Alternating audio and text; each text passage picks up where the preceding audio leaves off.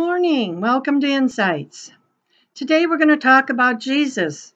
He was living in a small town by the Sea of Galilee with his disciples. One day they went to the synagogue to worship. Do you remember what I said a synagogue was? Well, it's kind of like our church, isn't it? After church, they went to Simon and Andrew's house, who were two of his disciples. Do we do that? Sometimes after we have church, do we go to someone's house for a little while, maybe to have lunch? Maybe. Well, they found Simon's mother very ill. She was sick in bed with a fever, and everybody was worried. What do you think happened next? The Bible says that Jesus went in to see her and held her hand.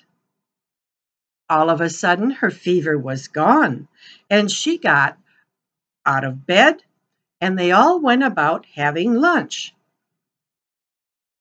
Well, everybody was so excited. They all went out in the countryside and they told everybody that they saw that Jesus helped and healed Simon's mother-in-law. Well, morning came and there was a whole line of people standing outside waiting to be helped by Jesus. But they couldn't find him. They hunted and hunted, and finally Simon went out looking for Jesus.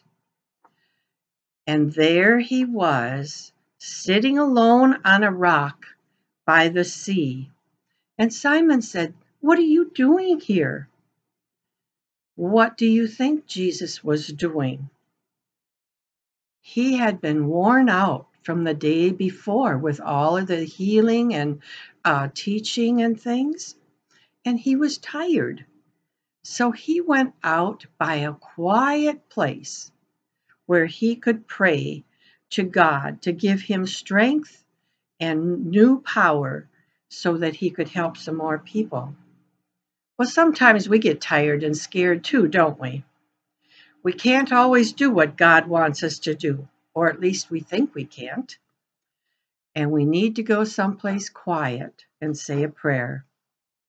We need to ask God to give us the strength so we can continue to do what he wants us to do.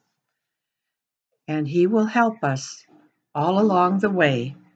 Let's have a short prayer. Dear Lord, thanks for reminding us to know you have much love for each one of us. Help us when we get tired and scared or angry. Thank you for your love, that we may be able to give others that love, just like Jesus loved us. Well, I hope you folks have a great day. It's pretty cold out there, so take care. Don't forget your offering pennies. And I have the pictures and everything going on the website or on the email for you. So have a great day. God bless you all.